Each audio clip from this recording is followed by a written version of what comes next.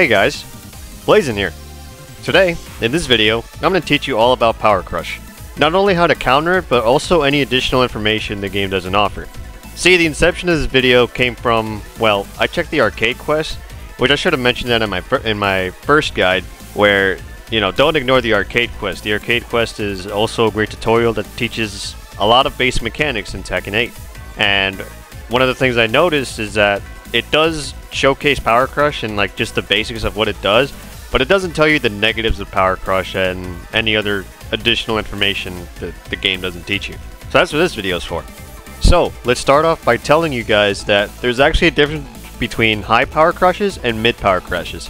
The biggest difference is that high Power Crushes are actually safe,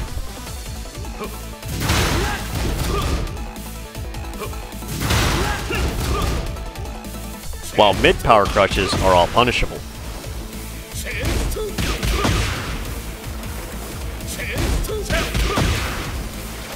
In the case of the high Power Crush, even though it's safe on block, it is a high, so you can duck and punish with your while rising launcher.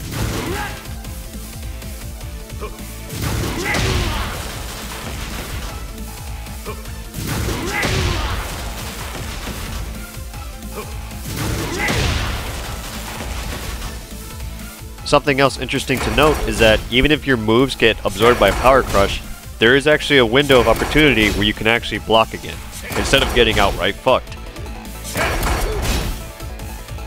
However, if that happens, this makes Power Crushes safe on block, even the mid ones.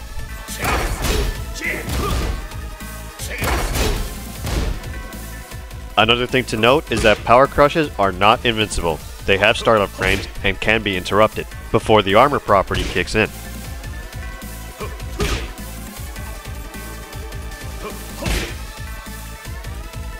Alright, now for the two biggest things Power Crush loses to. That being lows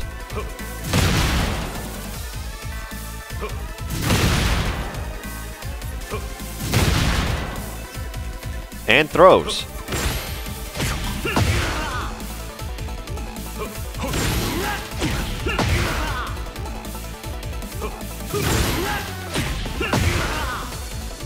And finally, you can use your own Power Crush to counter their Power Crush.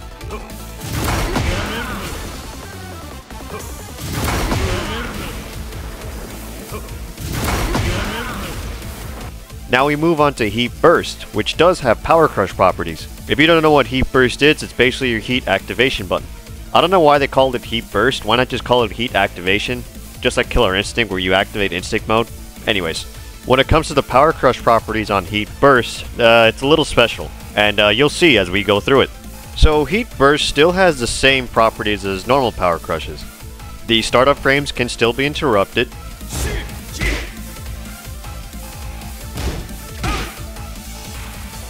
Still possible to block after absorption.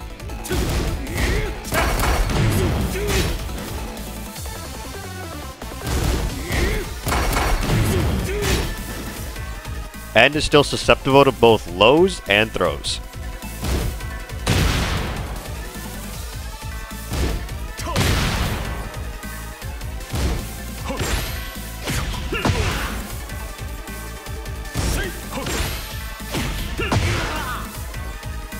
The two biggest differences between Heat Burst and a regular Power Crush is that Heat Burst is +1 on block, and Heat Burst can beat Power Crush.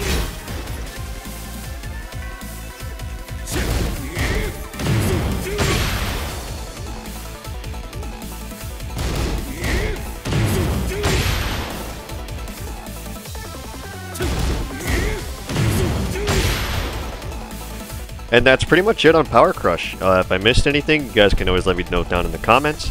And, you know, if you liked the video, please hit the like button, share the video around, and if you enjoy the content on this channel, consider subscribing. And until next time, peace.